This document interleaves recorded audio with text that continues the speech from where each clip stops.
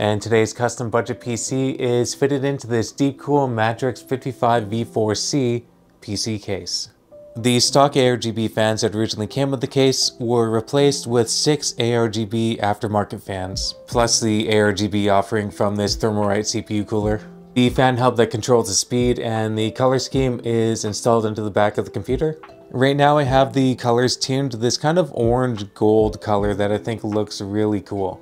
What's nice is that the LED strip on the case fan can be plugged into the controller, so it matches the color of the case fans. Here on the top of the PC case we have a USB 3, USB 2, and microphone and headphone jacks.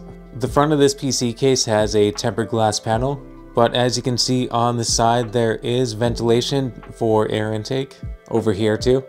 There's also a little intake here at the bottom. Let's get the side panel off to get a better look at the inside. Not a bad look at all. Underneath this Thermalright Assassin Spirit V2 CPU cooler with a Thermalright ARGB fan, there's a Ryzen 5 7500F CPU with 6 cores and 12 threads. And beside that, there's 32 GB of Timetec branded DDR5 5600MHz RAM. No fancy heat sinks, as we're sticking to a budget. And this would be the Sapphire Pulse Radeon RX 6800 graphics card with 16 GB of GDDR6 memory. As noted on the Tech Power Up website, we have a boost in clock speeds and theoretical performance with this version of the card. And this is all packed onto an AsRock B650M-H/M.2 Plus motherboard. Here's the box over here for reference. Though this motherboard does support PCIe Gen 5 speeds, I don't have the applicable SSD, so I installed this Timetec 1TB M810 NVMe solid state drive running at PCIe 3x4 speeds, and I currently have Windows 11 Pro installed.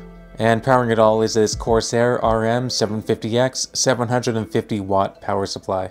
Now under the rear I/O of the motherboard, you'll notice that there is a punch out for Wi-Fi antenna. And in fact, right below the GPU, there is an M.2 port for a Wi-Fi card. I just don't have the antenna to run through at the moment. There's a display port and an HDMI port that we can't use with the CPU because there are no integrated graphics.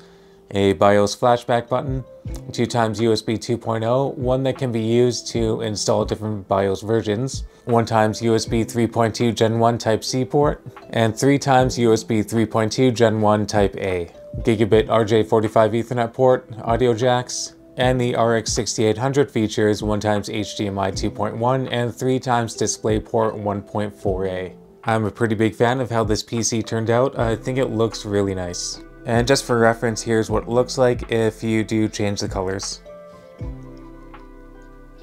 And now let's check out the video render and video encoding tests with this hardware setup.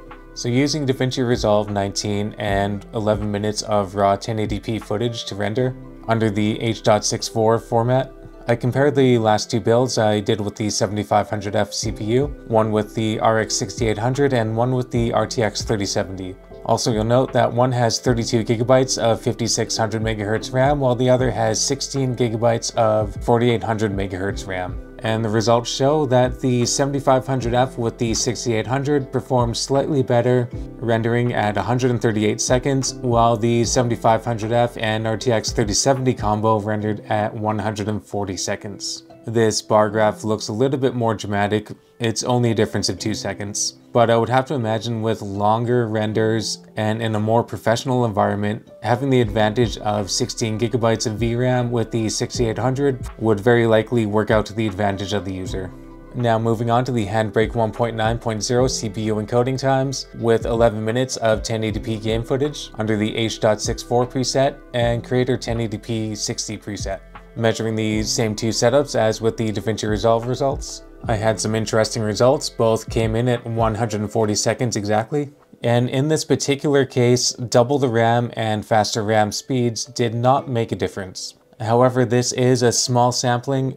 I do believe that having a little bit more RAM and faster RAM speeds will work to the benefit of the user, especially in a more professional environment. And now moving on to the Handbrake GPU encoding test with the same 11 minutes of 1080p game footage. This time I measured the last time I used a 6800 with a Ryzen 5 5600X and 16 gigabytes of DDR4 3600 MHz RAM. Well, again, my results were exactly the same. Both of them were 50 seconds. Again, this is a very small sample set, so take this as it is. I'm only going off the information that I've collected personally. I think with longer video files under different circumstances, having the advantage of DDR5 RAM and a AM5 CPU as opposed to DDR4 and an AM4 would likely make a difference. Definitely let me know in the comments if you're experiencing something different than this. I am certainly not the expert.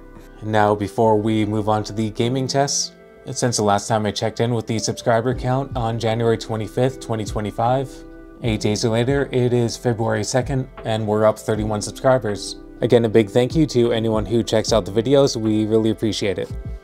I found that with this fan configuration, the cooling was really good, and I was very pleased with the gaming results. So let's check that out, and I'll see you in the next video.